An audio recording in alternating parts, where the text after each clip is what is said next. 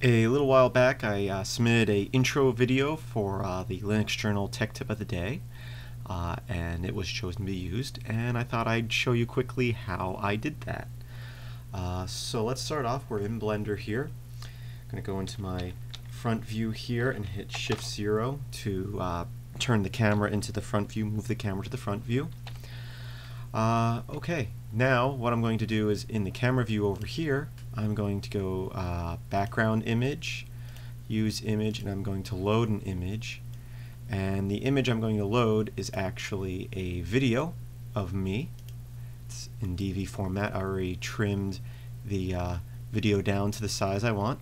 Once you click on the file, choose movie so that it knows it's a movie. Click auto refresh, and then click here and again, and it will add in the exact number of frames that video is, which is 274. So for right now, let's make our project 274 frames. That's 30 frames a second. And now you can see me in the camera view here, and if I hit up arrow to jump through the frames, you can see me moving there. So now we're going to quickly just add in that 3D cube that I had in the video.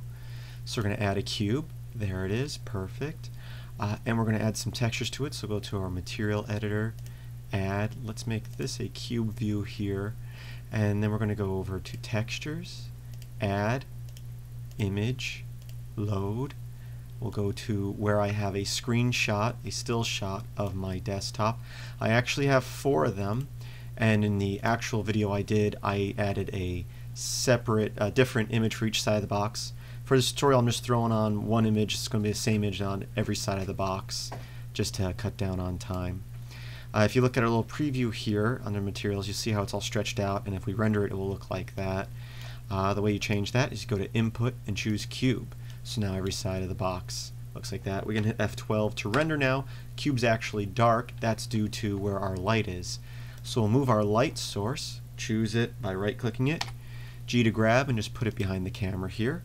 We'll hit F12 again, and there we go. We have a cube with a screenshot of my desktop on each side. Next thing we need to add is I'm going to hit space and add a plane, and I'm going to go into a side view here and hit R to rotate and hold down Control and get it at a 90-degree angle.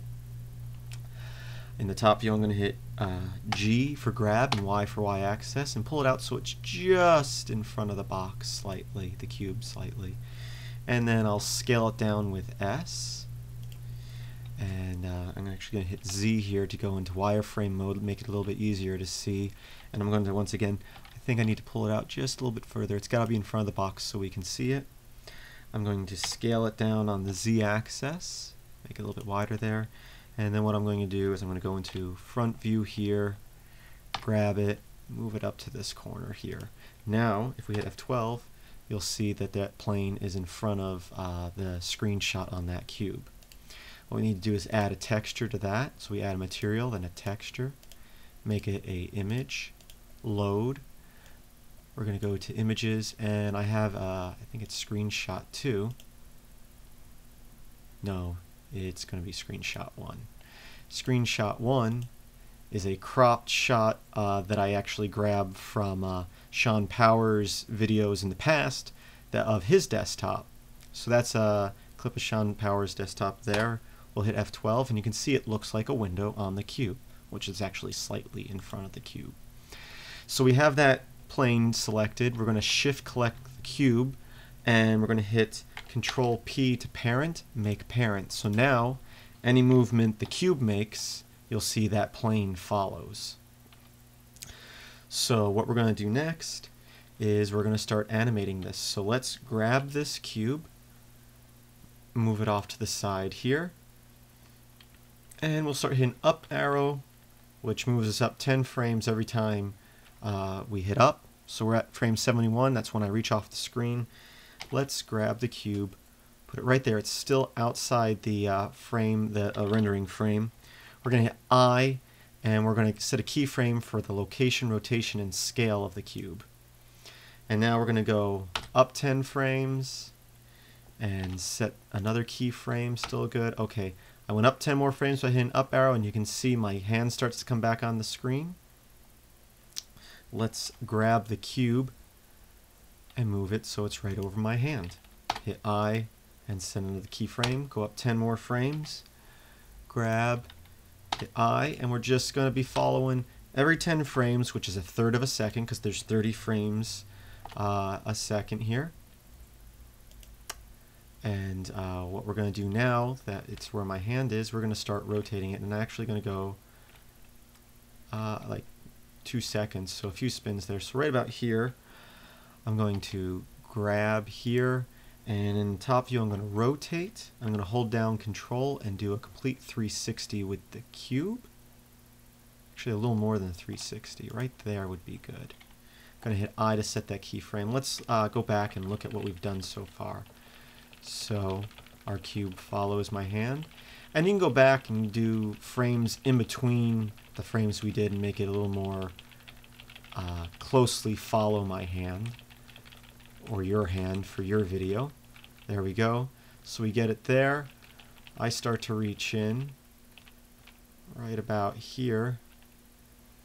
I'm actually going to grab this and move it down, and actually let's not do that. Let's Control Z to undo that. I just noticed my hand moved down, my first hand, my right hand moved down a little bit. So right here we can actually grab the cube, move it down. And what I'm just doing is trying to get my fingers to line up with the plane there. I'm going to hit I and set the keyframe there. If we go back, you can see it's still following my hand. And I'm going to hit I for the plane here and set a keyframe for it. And I here. And now we're just going to follow my fingers. Now technically my fingers are going behind the cube here, but it's such a small amount of time it's not that noticeable for this project in particular. That was a big movement there. So let's go back. If you hit left and right arrow, you can go back individual frames. Still looking alright. Just for the tutorial I'm going to keep going, but if you're actually working on a project you may want to do some more keyframes, get the movement of the cube and the panel a little better than I'm getting right here.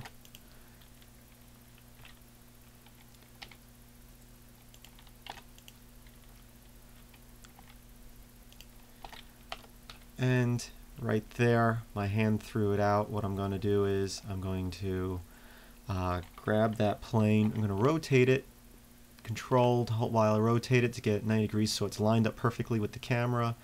And I'm going to grab it, going to bring it up so it's just in front of the camera here. And I'm going to scale it so it fits in the screen just right. I'm going to hit I to lock that in. So if I hit F12 here,